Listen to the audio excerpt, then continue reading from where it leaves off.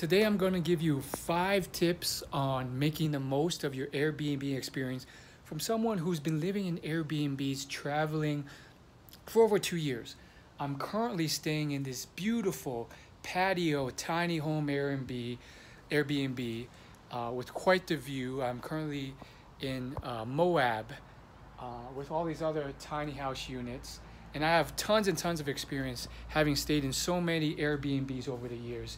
I even am working on the porch outside. I've done a separate video on this tiny home tour, so let's just get started. First tip, most Airbnbs are going to have a digital lock. Some, they'll hand you a key, but for digital locks or keys, I've learned the hard way many times. Never leave your room or your house without at least one form of backup, a key, a code written down on paper. There's been many times where I've walked out, I forgot the door locks, I don't have the code. The worst time, I had to walk to a grocery store nearby, beg them to use the phone to call Airbnb support. It was already dark, so a lot of things were already closed. And the support was able to verify over the phone that I was the actual owner of the Airbnb, and he got me the code to get back in. But that's a dangerous thing and you don't want to happen. So make sure you bring something, some verification that you know the code, memorize the code, or you'll be locked out. Tip number 2, check and verify internet. Now, sometimes they'll say, oh, the internet works. Most of the time that is true, but it's always good to verify. That's why I prefer staying in certain Airbnbs, and that'll be tip number 3. But check the internet. Once you get there, check it. And then if you have a problem, let them know as soon as possible. One time, the day before I was going to arrive, I got an email from a separate entity saying, hey, the internet in this unit you're staying isn't working. Would you like to reschedule? I was very quick to answer. I was quick to verify in the messages that this was affiliated with the Airbnb host. It was. Apparently, it was like a separate management organization. And they were able to get me to a new room. I was able to confirm that the internet is working. And that's really important for any remote workers. Maybe less important for those who are just looking to travel, but still very important. 3, if you can, stay with Superhosts. Now, I've stayed with non-Superhosts and just been very thorough with my review of the photos and website, and I've been totally fine. However, with Superhosts, you just have more of a confirmation that there's no sketchy business, everything's legit.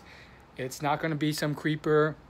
There's not going to be inconsistencies, because you have to realize these are not hotel organizations where everything is consistent. It's sometimes a person, an actual citizen, who is renting out part of their house. Sometimes you get a whole unit, or the whole house is geared towards Airbnbs, but sometimes it's an actual person. So you have to verify, because there will be all sorts of flukes that happen when you're with a real person or just someone less experienced. So with Superhosts, I've usually have no problems. With regular people though, and some Superhosts, you get some quirks. Sometimes they'll be watching TV, they're cooking with you. The check-in process is less seamless because they hand you the key. I had one time where they overslept, and so I was waiting outside for them to open the door, and they were about an hour and a half late. So there's just some things you need to verify.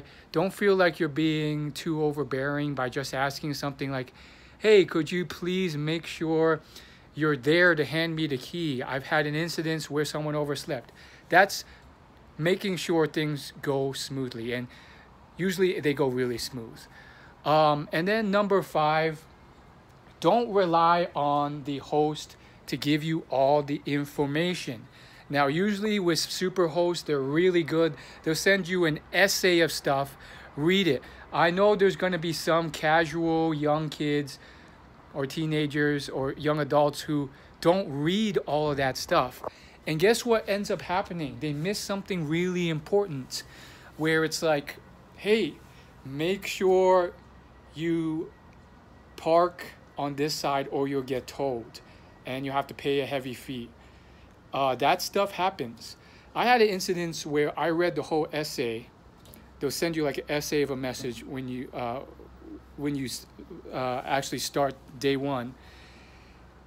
And they didn't mention at all on there that this was in Houston, by the way. This was in a neighborhood community, gated community in Houston. They didn't mention anywhere in that essay where you couldn't park. I parked under a area that had a cover for shade. There's half that were covered, half that were uncovered. I got towed. I had to pay $400, $500 cash out of pocket, which was very tough because I wasn't in the area. All my IDs, my ATM cards were in the car that got towed. They wouldn't let me open the car door to get it. I had to go through extraneous measures to get the cash. And Airbnb sided with the host, which is also ridiculous, having, being a super guest, someone who has been a customer and spent so much with Airbnb. They sided with the host who, didn't tell me at all anything about the parking. There was this tiny little message at the front of the gate, which I couldn't see because it